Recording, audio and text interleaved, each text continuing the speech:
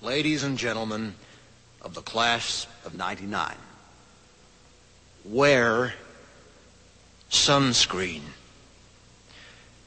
If I could offer you only one tip for the future, sunscreen would be it.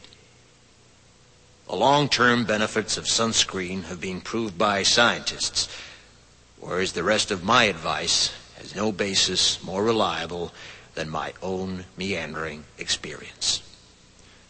I will dispense this advice now. Enjoy the power and beauty of your youth. Oh, never mind.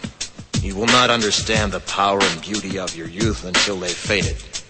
But trust me, in 20 years, you'll look back at photos of yourself and recall in a way you can't grasp now how much possibility lay before you and how fabulous you really looked.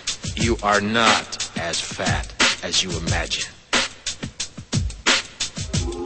Don't worry about the future, or worry, but know that worrying is as effective as trying to solve an algebra equation by chewing bubblegum.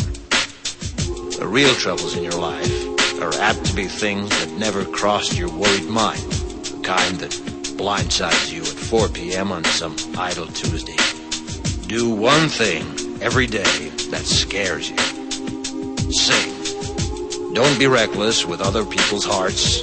Don't put up with people who are reckless with yours. Floss. Don't waste your time on jealousy. Sometimes you're ahead, sometimes you're behind. The race is long, and in the end, it's only with yourself. Remember compliments you receive. Forget the insults. If you succeed in doing this, tell me how. Keep your old love letters. Throw away your old bank statements. Stretch. Don't feel guilty if you don't know what you want to do with your life. The most interesting people I know didn't know at 22 what they wanted to do with their lives. Some of the most interesting 40-year-olds I know still don't. Get plenty of calcium. Be kind to your knees. You'll miss them when they're gone. Maybe you'll marry, maybe you won't. Maybe you'll have children, maybe you won't. Maybe you'll divorce at 40. Maybe you'll dance the funky chicken on your 75th wedding anniversary. Whatever you do, don't congratulate yourself too much, or berate yourself either. Your choices are half chance. So are everybody else's. Enjoy your body. Use it every way you can. Don't be afraid of it or what other people think of it. It's the greatest instrument you'll ever own. Dance. Even if you have nowhere to do it but in your own living room. Read the directions, even if you don't follow them. Do not read beauty magazines. They will only make you feel ugly. Brother and sister, together we'll make it through.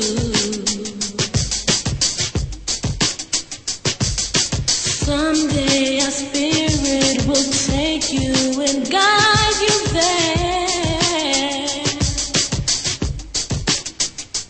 I know you've been hurting, but I've been waiting to be there for you.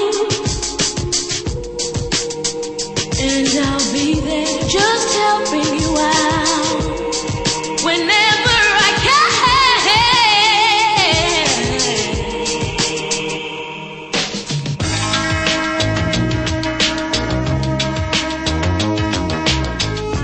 Get to know your parents. You never know when they'll be gone for good. Be nice to your siblings.